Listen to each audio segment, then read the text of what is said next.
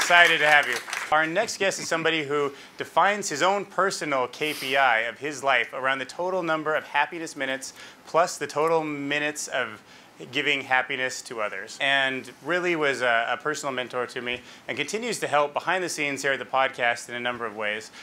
Through his local organization, ROCeteer, which is a company built to help startups and small businesses of all kinds be more productive, be more happy, and be more successful. So ladies and gentlemen, please put your hands together for a good friend of mine, Rowland. Mr. Rowland. I have a mic. Yeah, you have a mic. Good. That's great. But so thank you so much for coming out. I know we have some big announcements to get to in a minute, but first, talk about some of your work with ROCeteer. So I've been working with the community for 2 years now. Half of that was commuting from Sydney, which was a pretty long commute. I was doing that for about 18 months, and then managed to finally convince my wife and kids to make the move here. And we've been doing ROCeteer now since on and off for the last 18 months, but officially for the last 6. Yeah. Okay, so when you were mentoring Take a Cake, which was early on before you had taken this job with ROCeteer, even created the concept, as far as I know, you introduced me to a slew of books. Like that, like your main way really wasn't preaching at me or telling me what should be done, but a lot of it was like learning about who I was and then trying to find things that interest me, right? So you talked about Viktor Frankl's book and Man's Search for Meaning. So this is a book I recommend to everybody, but it talks about, or it's a person who survived the Holocaust and like really what it's like when you have nothing, like literally nothing left in your life. You taught us about the 6 hats concept, which was about the different kind of roles that you need to play just to be successful in your life. But all of these things open up the door to other things. So what are you telling some of the newer startups now to read and learn about that some could benefit a lot of these entrepreneurs in the audience? Same books.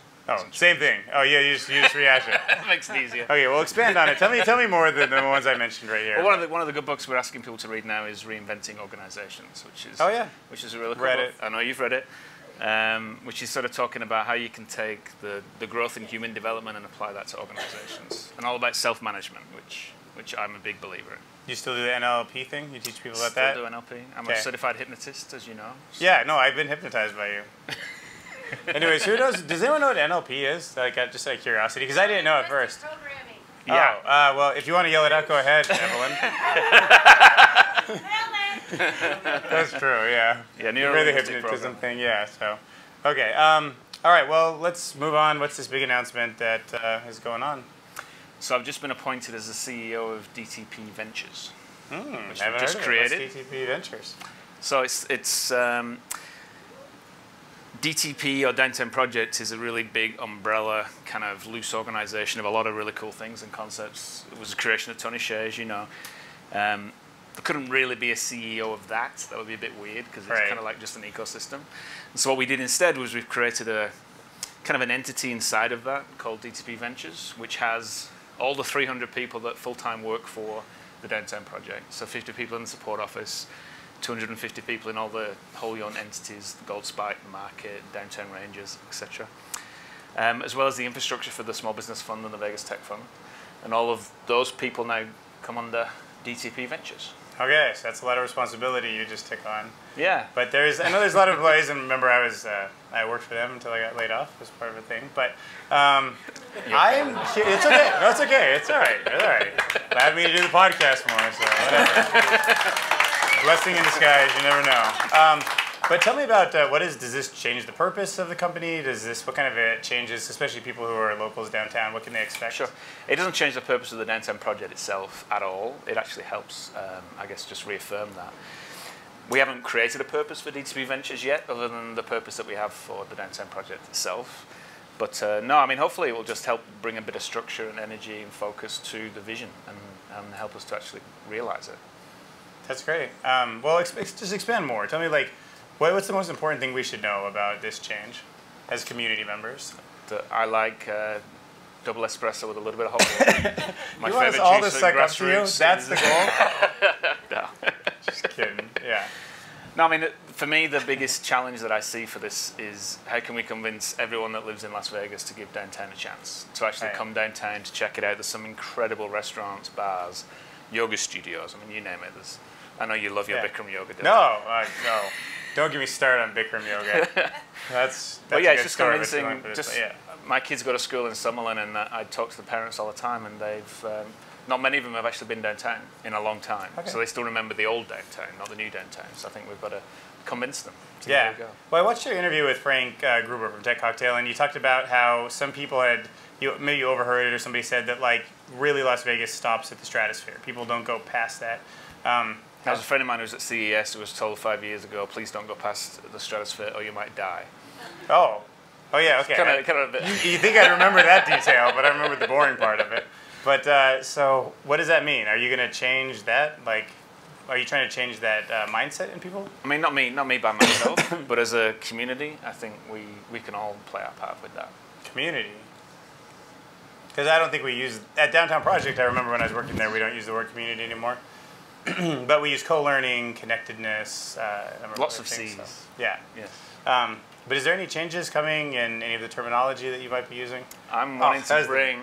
That was the worst lead. Oh, yeah, just keep going there. Like, that was just, like, so you're bringing so community obvious, back. So obvious. But anyways, but tell me about any new terminology you may be bringing back. We're bringing community back, Dylan. So, you mean you're bringing community back, the term community. Mm-hmm. We've been waiting for this for a while at the Downtown Podcast.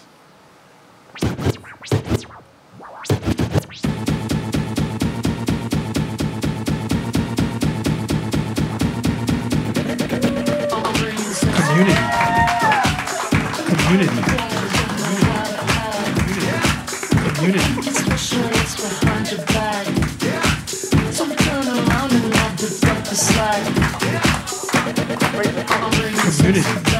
Community. Community. Community. ROCeteer, everybody. Good, thank you so much. I appreciate it. Thank you for coming out. Give him a big round of applause. Mark Rowland, check him out. ROCeteers. Thank you. Good, good thing. All right. Great. Thank you.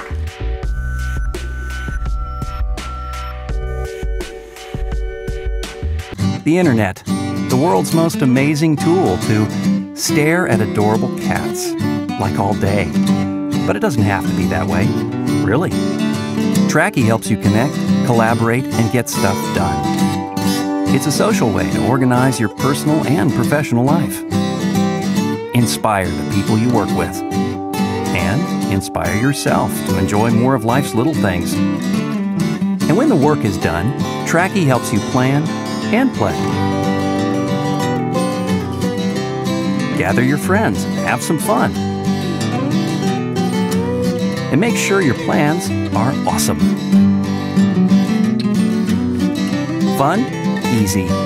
Nobody needs to worry about bears this time around. A long day and a fun night deserve the thwack of a high five. Welcome to Tracky, the tool where everything and everyone in your life works together in harmony. Connect, collaborate, done.